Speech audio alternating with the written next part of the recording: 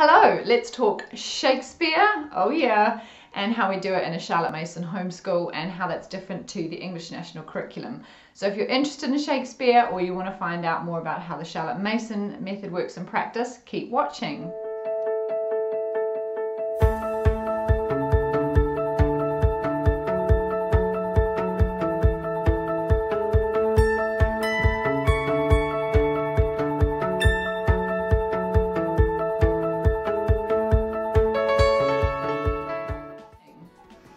Okay, so big confession, I am a total Shakespeare fan. However, my education in Shakespeare at school was woeful. It was lame. I did 2 plays, we did Othello and Hamlet, and I think I memorized some of Romeo and Juliet. I loved Shakespeare, but it was just not good enough. When I left school, I took any opportunity that I could to go and see Shakespeare plays live. One of my favourites was A Midsummer Night's Dream at the AOT Centre in Auckland, performed by the Royal Shakespeare Company. They did an amazing job with no props, no staging, just a swing I think it was, and fantastic actors and just the sheer genius of the script. It was awesome. So naturally, when I stumbled across the Charlotte Mason method when we were exploring how we were going to home educate our kids, and I saw how she taught Shakespeare, I was like, yes, please, that's what I want. So in a typical Charlotte Mason approach, children begin Shakespeare really young. My youngest is 5 and he is part of our Shakespeare lessons. At the younger age, it's all just about getting to grips with the story, the characters, building like a sense of familiarity with those characters and the story, so that when they're a bit older and they come back to it, they've kind of got something in their memory they can draw on. But young children will study Shakespeare. Typically when a child would be, say, year 4 or 5, 9, 10, that's when they would begin putting Shakespeare into their formal study, and it would be its own subject. So in Charlotte Mason schools, Shakespeare was not shoved under English, it was its own subject. And like all subjects in the Charlotte Mason approach, it's about 20 minutes a lesson. You're not having an hour long, you're taking a short lesson, just trying to really focus and give your best attention for a short period of time. So the first thing that struck me as being vastly different to how the majority of schools teach Shakespeare is that children begin to learn a lot younger, so age 9 and 10, as I said, but they also do 3 plays a year. 3 plays a year, 1 every term. So if you start when you're 10 and you do 3 plays a year up to the age of 17, that's 21 plays. That's a whole lot more than you're going to get in school. So in the English National Curriculum, you are expected to do 2 Shakespeare plays in Key Stage 3, so that's years 7, 8 and 9, and you would typically do at least 1 play in Key Stage 4 or GCSEs, sometimes 2, and then if you did English literature for A level, you would obviously do more. But the average student in an English school, state school, is going to do 3 to 4 plays in their school career. In a Charlotte Mason school, if they stuck with that approach for the entirety of their education, they would be doing well over 20 plays. Now, another big difference is the way that it's taught. So the Charlotte Mason method really is trying to get you to understand the big picture of what's happening in the play, to understand what the characters are doing, and to be able to have that as like treasure that stays in the storehouse of your memory. It's about enabling children to become adults who can engage in the richness of cultural conversation and understand when someone makes an allusion to Julius Caesar or someone quotes something from Richard III. They actually can reference that in their mind and not just sit there going, oh, I don't know, like most of us. So how do we do it? Really simple. You start with a story version of the play. I found this one in an Oxfam shop for £1.50 2 weeks ago. It's absolutely beautiful and it's just a story version, not very long. I could read it in one sitting, but they get the big gist of what's happening. Once we've understood who the main characters are and generally what's going on, we go into a more detailed retelling of the story.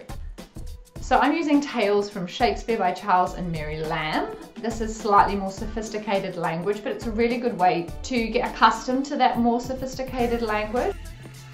Sebastian did not at all object to the fondness the lady lavished upon him. He seemed to take it in very good part. Yet he wondered how it had come to pass, and he was rather inclined to think Olivia was not in her right senses, but perceiving that she was mistress of a fine house, and that she ordered her affairs, and seemed to govern her family discreetly, and that in all but her sudden love for him she appeared in the full possession of her reason, he well approved of the courtship. And Olivia, finding Cesario in this good humour, and fearing that he might change his mind, proposed that, as she had a priest in the house, they should be instantly married. So we'll do Shakespeare once a week. Once we've read the story version first, the simple story, and we get onto the more complicated story, and then they retell back to me what has happened in that scene or in that part of the story, and we made little puppets. So they absolutely loved making puppets and kind of putting down on paper their own interpretation of what these characters looked like. And then when it came to retelling or narrating back what was happening in the play, they would get the puppets out. It was so much fun. They have really enjoyed doing it this way. As the children get older and more mature, they begin to actually look at the text, original text from Shakespeare himself, and they would just read through a short portion of it. What you're not doing though is pulling the text apart, like putting it under a microscope. Shakespeare wrote his plays to be enjoyed. He wrote them so that people could come and watch them. No one went home from the Globe with a transcript and sat at home and go, now I wonder what this word means and what's the kind of nuance of this sentence. They were plays. That's what they were. And in the Charlotte Mason method, you're really trying to engage with it as a play, not just as a text. The goal is not to get the child or the young person as they get older to write a really perfectly well-formed essay explaining what's going on in it. It's simply to help the wonder of the stories live in their imagination, live in their heart. And so we read a simple story, then we read a slightly more complicated story, we narrate it back using puppets, we tackle parts of the text. Because I've got younger children, we don't do that too much, but as they get older into their teens, they would read through the whole of the script, and then you watch a play. If you can, it's all about getting out, seeing it performed live, nothing beats that. But if we can't do that, then it's finding a good DVD version, a good film version of the play to watch as well. In addition, children also engage with Shakespeare through recitation. So my children every week have different things that they have to recite, which is about standing up and speaking clearly and learning how to articulate yourself. And they each have a passage of Shakespeare from the play that we're doing that they have to recite. And they do Shakespeare copy work. So every day they do a portion of copy work, and once a week thrown in there is some Shakespeare. So they are slowing down and they are writing Shakespeare's words out. So in a Charlotte Mason school, you do a lot more Shakespeare in terms of quantity. You're going to tackle 20 plays. In a school setting, typically the English National Curriculum, you're going to do 3 or 4 plays. In a school system, you're going to delve much more in depth into analysing the text, and you're going to be expected to be able to write some essays that argue your points. In a Charlotte Mason school, you're going to just engage with the text and enjoy them and let the stories live in your heart and live in your mind. Children do get examined though, so the sorts of questions that I might ask my slightly older children at the end of the term would be, tell me about one of the characters in the play that we studied. What did you find most interesting about this character? Or something open-ended, but they have to put down on paper how they've engaged with the play themselves.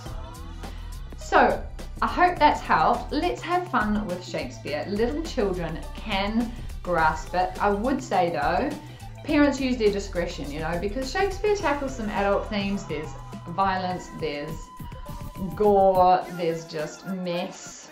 Some of it is not appropriate for really young children. So it's all about picking the plays that match your children's maturity.